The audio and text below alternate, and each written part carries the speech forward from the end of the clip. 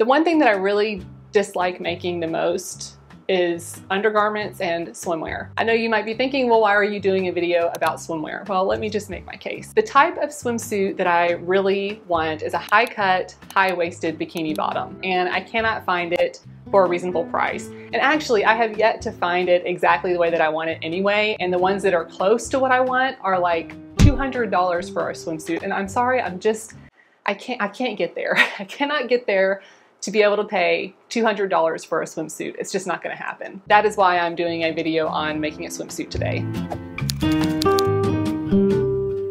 So I have this pair of Old Navy swim bottoms. These are a high-rise bottom. I really like these for the most part. I like the way they fit at the waist, but they're not high cut enough. I really wanna elongate the legs, which is why I want that high cut on the side. So for the bottoms, I'm actually going to just try to trace around these bottoms and make the adjustments that I need to make. For the top, I think I'm actually going to trace a sports bra that I have and try to sort of convert it into a sporty triangle top like this one that I found on Left on Friday's website. And I think I want to try to do a seamless finish on this. I actually was watching Jenna Phipps a few days ago, and she did a fully lined swimsuit and just made it reversible. So I'm gonna try that technique and see how it works for this.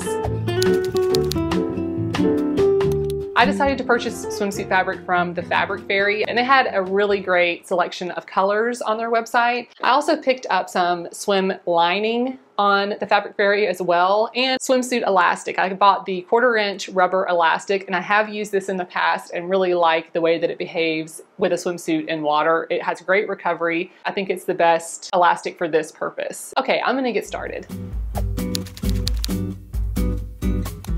I'm starting with the back of the bottom, so I'm just folding these in half and aligning that fold with the edge of my paper. I'll trace around the bottoms, and I also want to make sure that I note that little seam on the back there and just make a little mark there. I'll do the same thing for the front, but I'll have to kind of lift up the edge so I can get that leg opening on the front there, and then I will make sure to add seam allowance to both pieces. I'm going to cut off that little extension where I marked that seam, and I'm going to attach that to the front at the bottom of the crotch. This will just make sure that that crotch seam isn't right at the middle on the bottom of my crotch. It'll be kind of more toward the back. For this bikini top, I'm gonna be using this sports bra. A few things that I wanna change about the overall shape of this to kind of match the vibe of the bikini top that I'm really going for is I wanna bring down the plunge just a little bit more. So I'll probably take that down at least 1 inch. I also want the straps to kind of come out a little bit wider. Yeah, in my head it all works out. We'll see how it goes. I used the same method to trace the top that I used for the bottoms, folded it in half and aligned it with the edge of the sheet and just traced around it. I also went through and edited the shape a little bit to be closer to the fit and the style that I wanted for the front. And then I made sure to add seam allowance to all of the edges. For the back, I just kind of wanted to get the basic width and height. I did end up editing this quite a bit to be a little bit slimmer, and I just wanted to make sure that it fit the side seam of the front piece, and did the same thing, added all my annotations and seam allowance.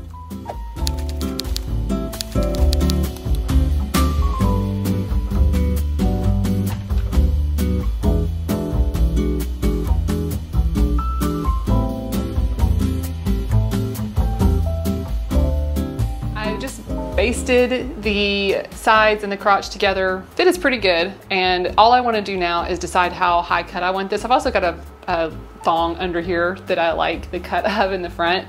So I think I'm going to come up about 2.5 inches here on the side and then taper that back down to the back. And then I'll try them back on just to make sure that I like that cut.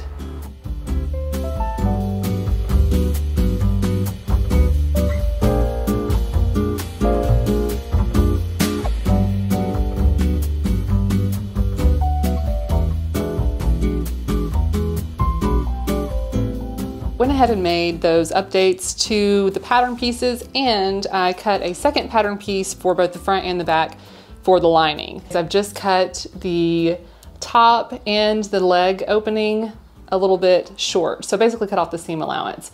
Did the same thing for the back of the bottoms, and I made sure that it was still the same at the crotch and at the side seams. So my thinking here is that once I sew these together, the lining will kind of pull the outer toward the interior a little bit and kind of fold it over toward the interior so that I can have a seamless finish.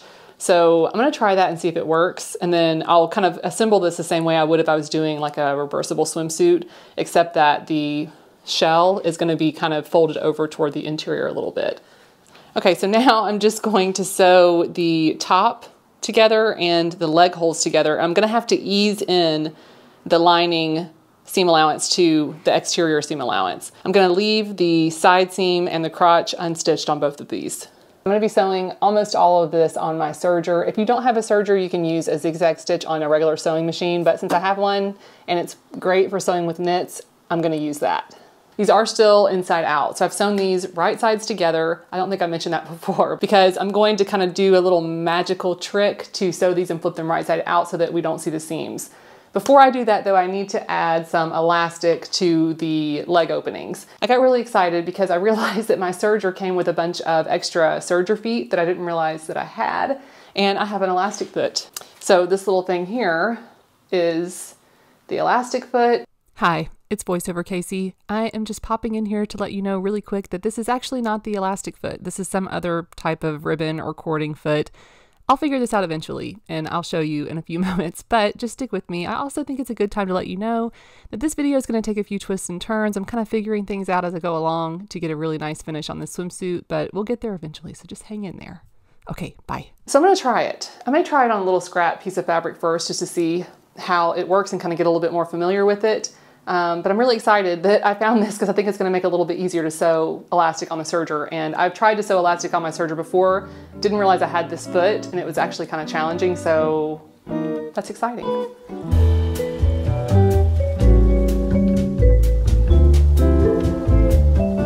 Okay, so I've got the elastic sewn in, and I did decide to go ahead and just sew elastic in all of the sides, so the top and both sides of the leg opening.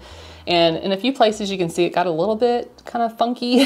I decided to just leave it and see how it turns out, and did the same thing for the back. So now I need to turn the front right side out, and I'm going to put the front inside the back so that right sides are together. So I'll have lining side to lining side, exterior side to exterior side.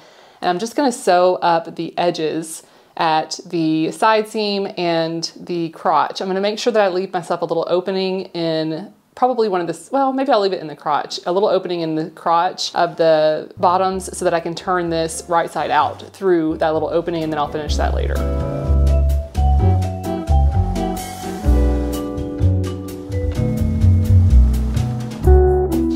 All right, so it's the moment of truth. Now I'm gonna turn this right side out through this little hole that I left in the crotch and see how it looks. So let's get to turning. Oh, hang on. Oh, I see. Okay. Whew. Had a little moment of panic there for a sec. Okay, I think we have a swimsuit.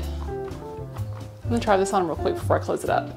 I'm a little discouraged, I'm gonna be honest. This is why I don't like making swimwear. So the lining is not pulled to the interior as much as I had hoped it would be. So it is kind of peeking out at the top and also on the back. So I think probably the best thing for me to do would be to cut the lining and the shell out of the same material so that if it does flip out a little bit, you don't really notice it. Overall, the fit I feel like is really pretty good. I almost would like the rise to be a little bit higher. So I'm trying to decide if I have the energy and the will to make another pair of these and make a few changes.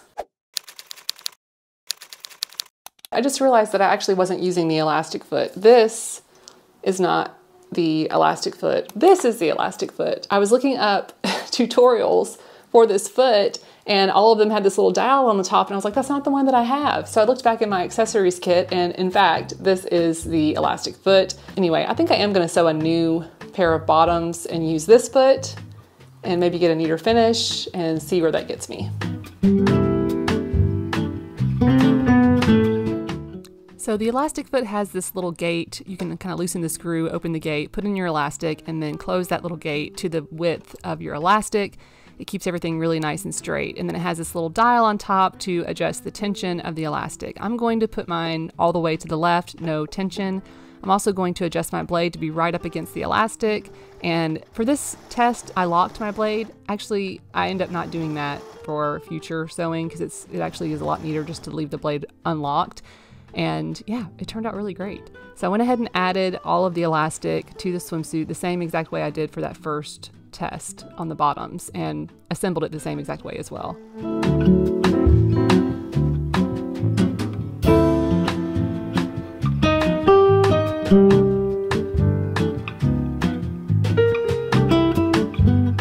I like the finish on these much, much better. The elastic did get a little bit weird at some of the corners here at the side seams, and I'm not really sure what the best course of action is for that.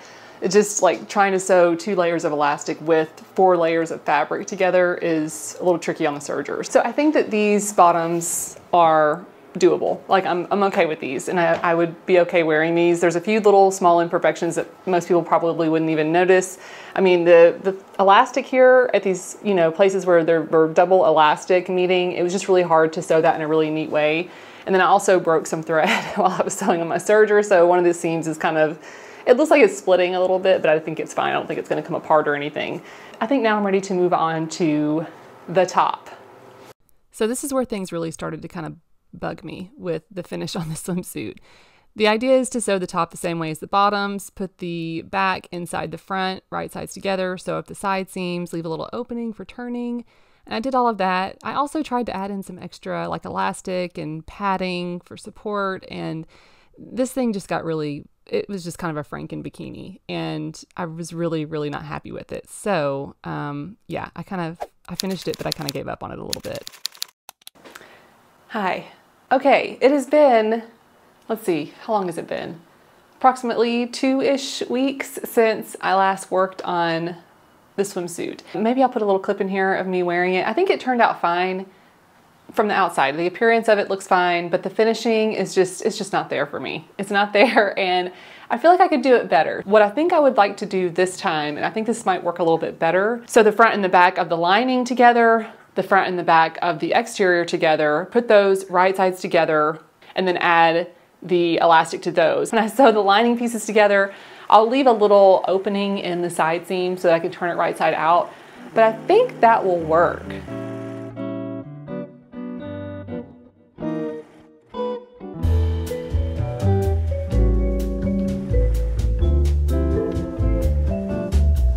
I just think the construction on this is so much neater. Having these overlap like this instead of having the seam with the elastic also being seamed is just cleaner. Already, I'm much happier. Let's turn it inside out. Let's see if we got a pair of bottoms yet.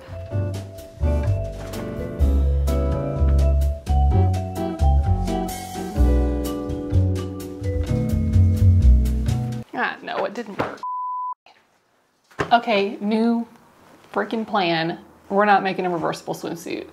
I know there's probably a way to do it that is neatly finished, but the more I think about it, the more I realize that there really aren't that many reversible swimsuits on the market. I mean, it's not common to see them very much, so there's probably a reason for that. I think what I'm gonna do is just keep this really simple and sew this more like a traditional bathing suit with the lining and the exterior wrong sides together, sew the elastic around the same exact way, and then just flip the elastic to the interior and top stitch it down with a zigzag stitch. I think that now that I have that elastic foot and I kind of have gotten more comfortable using that, I think I could actually get a pretty nice finish. That is really how traditionally bathing suits are sewn anyway. I'm just gonna recut the bottoms. These, I've just hacked these up and they're just, it ain't gonna work. So I think what I'm gonna do is just take apart the pieces that I have for the top. These are now gonna become 2 pieces. I'll just cut out a separate piece out of the lining that I bought and try to finish this darn swimsuit, or 2. I'll probably end up making 2 swimsuits that I can mix and match. So the construction on these is exactly the same as before, except for the right side of fabric is facing out for both the lining and the exterior, and I've attached elastic to all of the edges on the lining side of the swimsuit. And the elastic finish on this is really, really nice. That elastic foot is kind of amazing. And instead of doing some fancy flipping inside out, all we're gonna do is just fold all of those edges with elastic to the wrong side of the bikini and top stitch them in place with a zigzag stitch. Oh my gosh, I love how these turned out. I'm actually surprised that I'm even saying that because this whole process has really been testing me the entire time, as you probably know by now. Doing the folded over finish on all of the edges I think looks really nice. I did use a zigzag stitch. You can use a double needle to finish these hems if you are on a regular sewing machine. I just don't like using double needles. So I did a zigzag stitch and I think that looks fantastic. I think it looks really nice and professional. And a few things that I will note about kind of getting a nicer finish is using a thread color that is the same color as the swimsuit for the serged edges. That seems really, you know, obvious, but in the past I have just kind of used whatever thread I had on hand, and it just doesn't look as neat once you fold that into the interior. Also having a very sharp needle. So I'm using an 8012 Schmetz jersey needle to sew these, and this seems to be working really well actually. So I would recommend this or some sort of like stretch jersey needle that you can find. And having a little bit heavier duty stretch needle is great because you are going through elastic. Yeah, this has been working out great. In the past, I have tried to attach the elastic without one of those feet. Like, it is not fun at all, and it doesn't stay straight. So having that elastic foot to guide the elastic allowed me to just focus on getting the fabric under the needle, and I really didn't even have to think about the elastic. So that was a huge help, and the finish on it is just so beautiful as far as like getting it right along the edge of the fabric. I have tried the swimsuit on. I love the way it fits. There are a couple of little minor changes I would make for future swimsuits. And that being said, I actually feel quite energized now to sew some more swimsuits. I did not think I would be saying this. So now I'm gonna go to Joann and get some more thread to match the other swim fabrics that I have. I actually think this is a lot easier than I originally thought.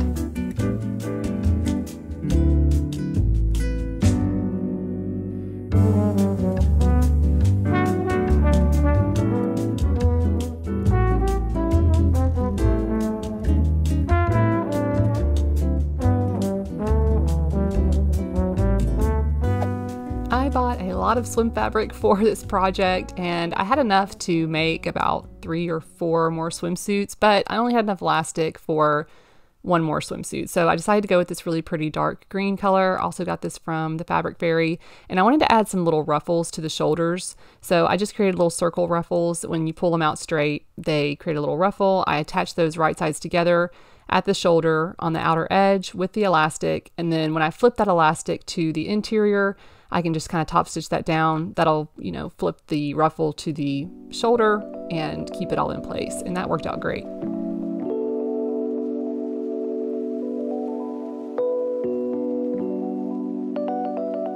For the underbust on the swim top, I decided to put a wider piece of elastic under the bust just for a little extra stability and support to make sure that it would stay nice and snug under there. This is about 1/2 inch elastic. Sewed it on exactly the same way and then flipped it to the interior and top stitched it down. I also wanted to add an option for swim cups. So I just put a little slit in the side of the lining on the interior and then slipped the cups in, but you can kind of see them when I had the swimsuit on. You can kind of see the outline of the cups. So I just wear my nippies with them.